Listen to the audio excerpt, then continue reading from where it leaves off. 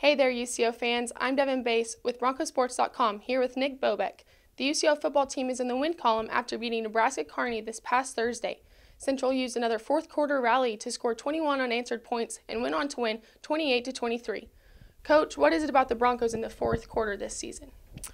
Well, it shows character. We haven't started well is the issue that I see, but we've been able to rally in the fourth quarter and play well. We've started fast offensively on each of our first drives in both games. We've scored, but then have had kind of a lull, and right now we're not playing well on third down on either side.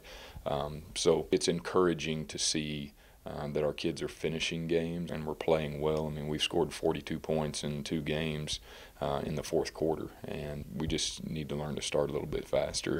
Your defense stepped up this week. Although UNK had the ball more and ran more plays, your guys kept making stops. What were you most proud of from that group? Really, the biggest thing is within our plan for success is we believe in winning the red zone touchdown battle, and we've done that in each of the last 2 football games where we've forced field goals. The offensive side of the ball, you want to put the ball in the end zone, and we've been able to do that.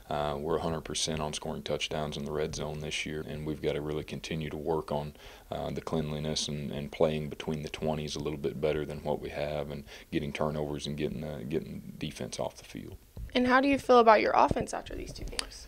It's been sporadic, and we've run the football really well. We've really been efficient in the run game. Where we really have to work is being more efficient in the passing game, and some of that comes down to guys being in the right spots and understanding coverage in a couple of situations.